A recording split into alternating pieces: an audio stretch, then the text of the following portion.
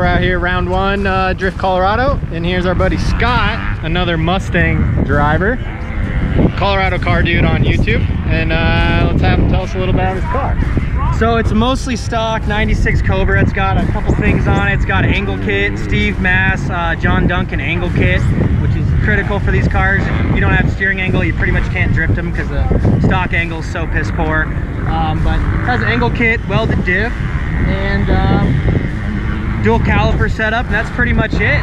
But stock motor, everything like that, pretty much stock drivetrain wise. But yeah, it's got coilovers and some suspension stuff on it. But other than that, just kind of learning to drive it. That's the main thing. They're kind of tough to drive at first, but once you start to get the hang of it, it's a lot more fun. And just kind of working on getting it dialed in and trying to figure out how to drive the damn thing. So having some fun today, and looking forward to getting a cage in it so I can do some tandem stuff here.